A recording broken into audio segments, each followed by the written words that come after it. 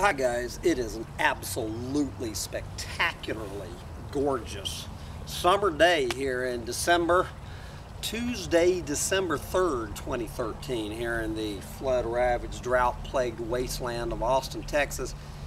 And it was about, I think about an hour ago, I was talking to a friend on the phone, and she was asking me, okay, Emma, what can you possibly think to rant about on this beautiful day? Well, I've got my little wacky conspiracy theory rant, which I'll do separately, but I really didn't have anything. I really didn't have anything to rant about on this absolutely spectacularly gorgeous day.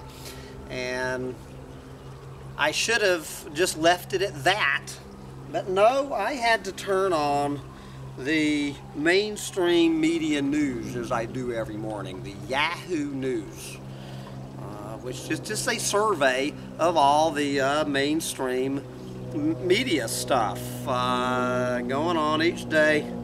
And I'm just going to read you some of the headlines on just an average day on the planet. Tuesday, December 3rd, 2013. This is an average day on the planet. A gorgeous day, but an average day as this planet goes to hell in a handbasket. And I'm just going to. This is, you know, guys, just a scatter shot. I'm not covering them all. All right. Let's start out as they did. Florida woman injured in bear attack. Okay. Stocks fall on Fed and U.S. consumer spending worries. Stocks headed lower Tuesday as investors continued to worry about the Federal Reserve winding down. Okay. Next. Oil in Kenya faces infrastructure and capacity challenges. Okay. Recent petroleum finds in Kenya have caused excitement, but even if commercial production goes ahead, major challenges remain. Yep, I bet it does. As long as we're talking about oil in Africa, let's go over to Nigeria. Oil spill coats river and sea near Nigeria oil facility. A large oil spill near Nigeria's brass facility run by E&I Oil has spread through the sea and swamps of the oil-producing Delta region. Blah, blah, blah. Okay, here's some volcanoes erupting, staying here in Africa. Africa's elephants threatened by killings. No shit.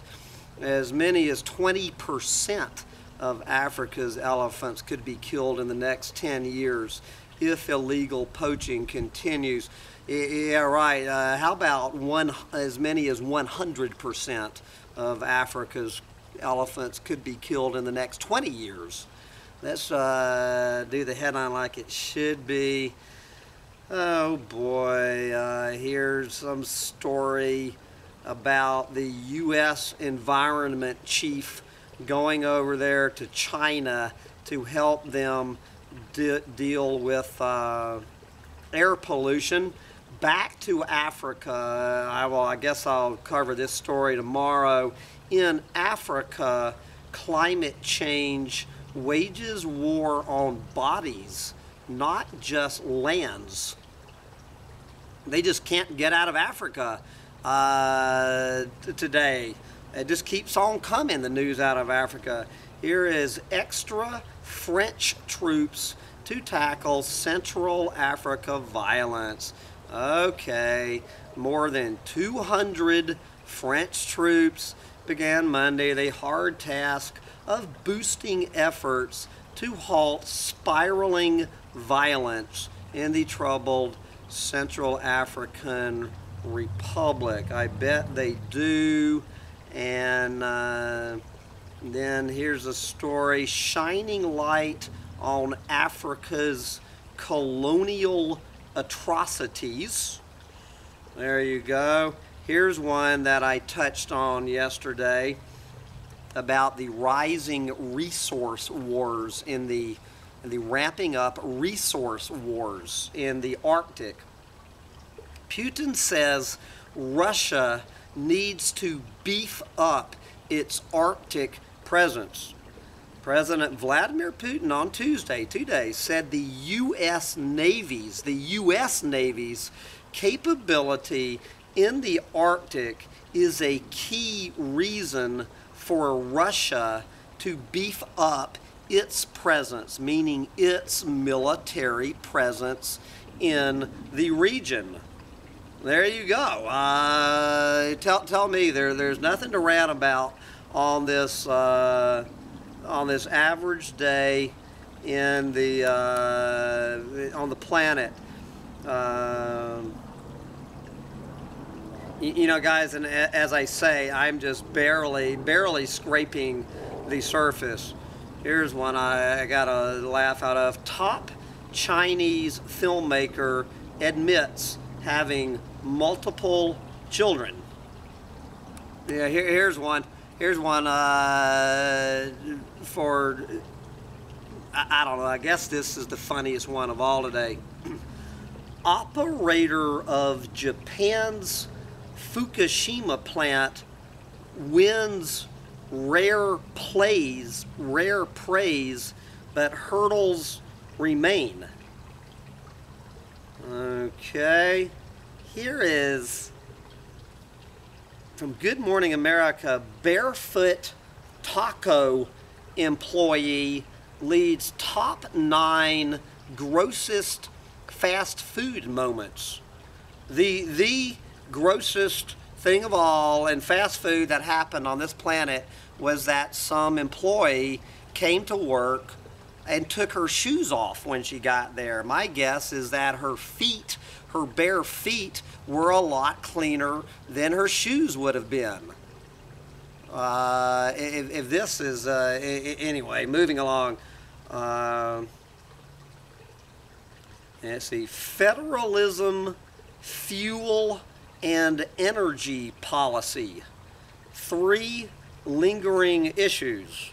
I guess those are lingering issues. Oh boy, here we go from Dear Abby. Didn't Dear Abby die like 30 years ago? I mean, is she speaking from the grave? Who the hell is this? Anyway, I love the Dear Abby story. Woman saddened by wonderful partner who does not want kids. Dear Abby, I am a 38-year-old woman who has been dating a 41-year-old man for 7 months. Sadly, although I have always wanted children, he does not. So it is 38-year-old woman having to break up with this 41-year-old man who doesn't want to become a daddy at age 42. You know, she's made it to 38 without bringing one of these little planet-eating bundles of joy. Good God. Fresh violence pushes Thailand deeper into crisis. Oh boy, from Thailand to Japan. Japan's Yakuza mobsters becoming Goldman Sachs with guns. I don't even want to know. Goldman Sachs with guns. There's a pretty terrifying concept. Let's see. Here's one over Bloomberg's nanny state.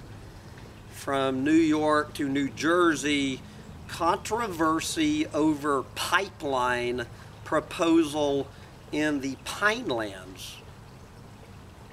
Okay, that's what's going on in New Jersey. A pipeline through the pine trees. Okay, back to Africa. Islamic militants attack Nigerian Air Force base. Okay, here in the U.S., U.S. hospital worker sentenced to 39 years for spreading hepatitis. And here's a look at Balkan animal cruelty. From Romania, a litter of puppies wrapped in a blanket and set on fire. A dog roaming the streets with its jaw hacked off. Cats found at the bottom of an apartment block with their spines snapped. Okay, I think I've heard enough news out of Romania. Okay, here's one. Good morning, America. This one says it all. This is a rant in a headline. NASA hopes to put a garden on the moon. Okay, moving along from the moon to Detroit. Detroit to get crucial ruling in bankruptcy case.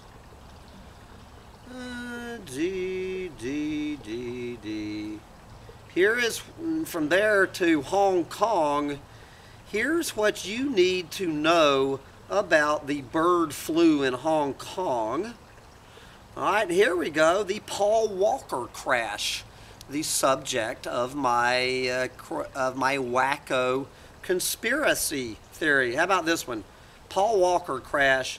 Investigators say speed was a factor. Okay, but I'll talk about Paul Walker in a minute. Let's go over there to, I guess, the whole planet. And the name of this article is simply Endangered Species. African ministers and conservationists are meeting in Botswana to chart ways to stamp out a spike in elephant killings fueled by a growing demand for ivory in Asia. Okay. Windows 7 is still growing faster than Windows 8, as it should. Next, PlayStation 4 sales exceed 2.1 million units. 2.1 million PlayStation 4s have been sold in less than 3 weeks on the market. Okay. Asian nations dominate international test. This is about the dumbing down of America. Teens from Asian nations dominated a global exam given to 15-year-olds, while U.S. students showed little improvement and failed to reach the top 20. Nowhere in the top 20 in math, science, or reading. U.S. students have now dropped out of the top 20 in math, science, or reading. Okay, where all this shit about Obamacare, I'm not even going to go there. Here is Porsche. This is a real news story. Porsche announces special platinum edition Cayenne, which is one of their SUVs. Okay, and while Porsche is announcing their new SUV in the news, we go back to Africa, where we find UN launches first surveillance drone in the Congo. The UN peacekeeping mission in the Democratic Republic of Congo on Tuesday officially launched a surveillance drone. Okay, here's, what is this? Good news, Chicago to crack down on petroleum coke emissions.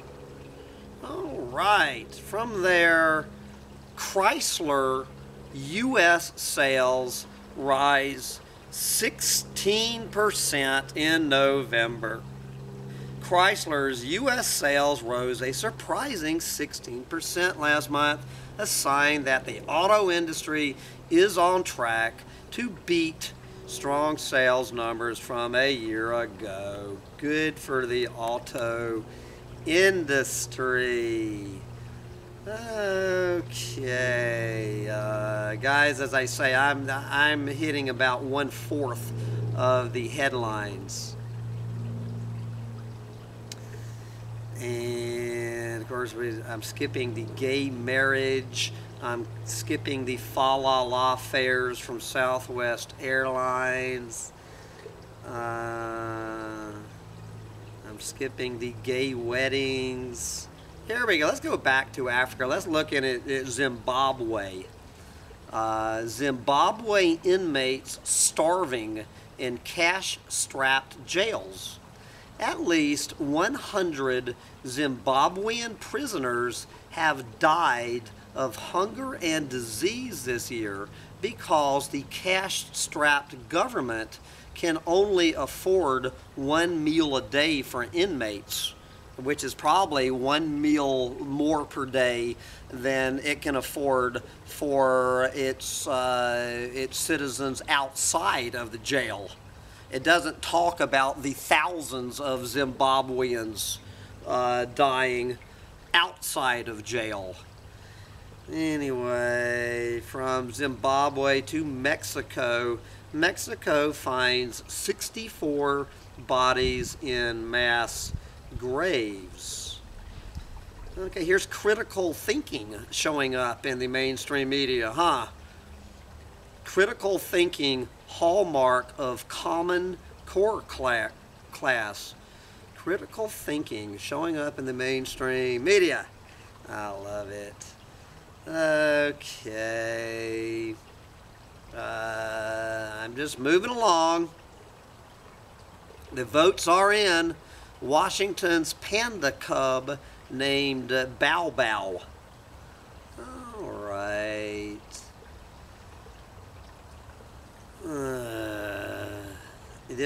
Here's more gay weddings.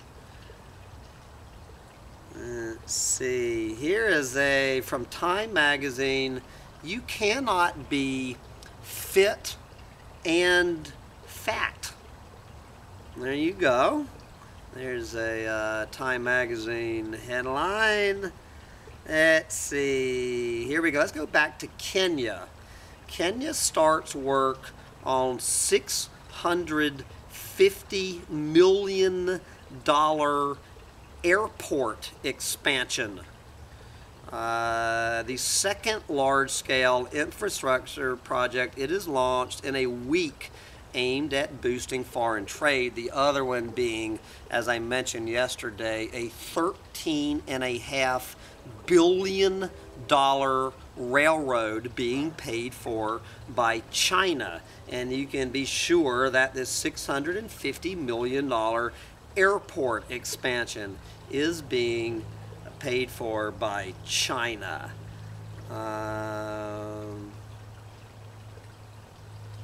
Let's see. Well, it just keeps on going. Here we go. Iran needs more nuclear power plants. There you go. Iran's nuclear chief said Sunday that the Islamic Republic needs more nuclear power plants just after it struck a deal regarding its contested nuclear program with world powers. Okay. More stuff on Obamacare. Here we go. over to Europe. Energy groups say European Commission lacks climate ambition. EU policymakers have bowed to industry concerns about the cost of environmental policy without even exploring the potential for deeper emission cuts. Okay, more stuff about Obamacare. Another story about Paul Walker. I'll get to him in a minute. More about Obamacare. Here's some stalled peace deal in the Congo. Here's a story about a guy on his way to go deer hunting, hit a mule in the road and died. On his way to go deer hunting, he died crashing his gas-sucking car into a mule. Let's see, back to Nigeria. Nigeria imposes 24-hour curfew on the city of Maiduguri after attack. There you go. A 24-hour curfew on leaving your house. Let's see, more Obamacare. More Paul Walker news. I'll have that in a minute. And let's just drop to the bottom. The final story on the mainstream media news today from the French news service AFP. Miley Cyrus back atop global social media chart. All right, American singer Miley Cyrus has come out on top of the star count global social media chart from November 25th to December 1st. Miley Cyrus in 1 week gained 500,000 new Instagram, whatever that is, followers, and 300,000 new Facebook fans. So as all of those stories that I just mentioned on the mainstream media were unfolding, Miley Cyrus was getting 300,000 new Facebook fans. And you wonder why American teens are no longer in the top 20 of the planet's scores on these some sort of IQ test in math, science, and reading. As American teenagers' scores drop out of the top 20, Miley Cyrus gains 300,000 new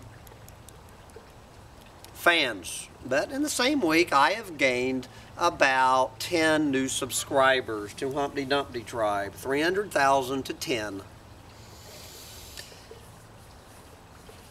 Make your own rants, guys.